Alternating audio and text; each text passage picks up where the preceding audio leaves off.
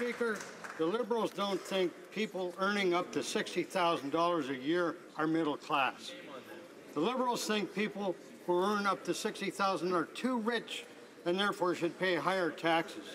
Mr. Speaker, the Liberals clearly have no idea of how to make life better for the middle class, small businesses, and seniors. They want to replace our family tax cut with a family tax hike. In fact, they admit their plan has a $2 billion hole, which we know they will fill by taking away tax-free savings accounts and taking away income splitting for seniors. Mr. Speaker, we won't let them do this to the people of Canada or the people of Nipissing-Temiskaming. The people of my riding work too hard to be double taxed by the Liberals. Clearly, this side of the House is the only side that stands up for the middle class.